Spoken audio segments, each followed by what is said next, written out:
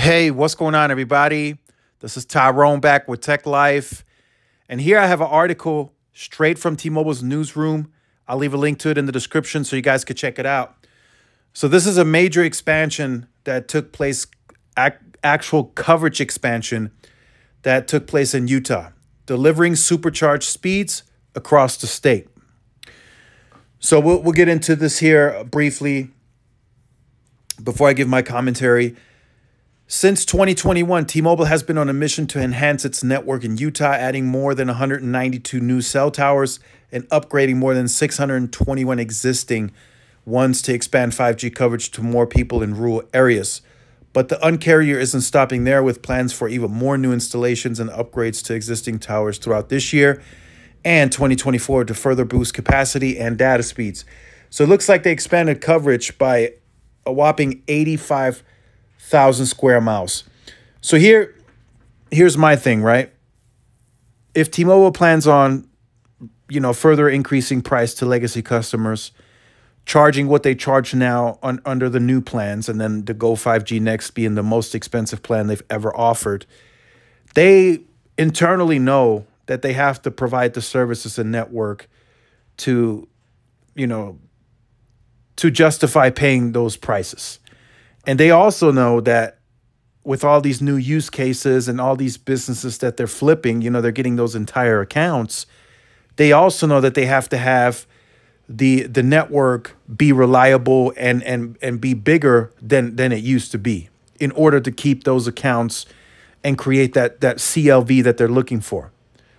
They want the long-term customer, and that this is what they're going to have to do. What you're seeing in this article, they're going to have to bring that to state to state to state. They're going to have to add more sites. They're going to have to expand coverage, and that's just what it is. There's no two ways about it.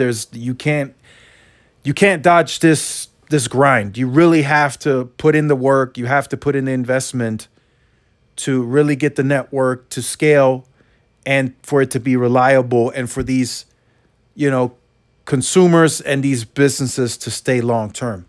That's the goal. So they got a ways to go, right? Even after the 192 sites and the 85,000 square miles that they added in Utah since 21, they still have to build. There's still a large area of Utah that is not covered, and that's roaming only. So there's still more to be built there. The North Carolina article we got, T-Mobile still has to build more in that state. Texas, they got to build more. New Mexico, Nebraska, they have to build from scratch, right? They weren't native in that state at all. So there's so much more work to do that they already have 2024 listed in this article.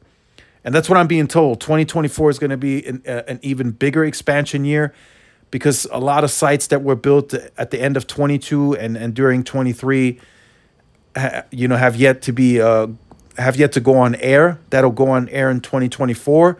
So there's even going to be more coverage expansion coming in 2024. I'm told the largest bulk of coverage expansion is coming within the next 12 to 18 months. So that's going to be good to see. That's going to close the gap with the competition, and that's really going to allow T-Mobile to compete at scale. Recently at the earnings call, they mentioned they compete now in 70% of the small market rural areas. They want to get to 100%. So they got the next 30% to go.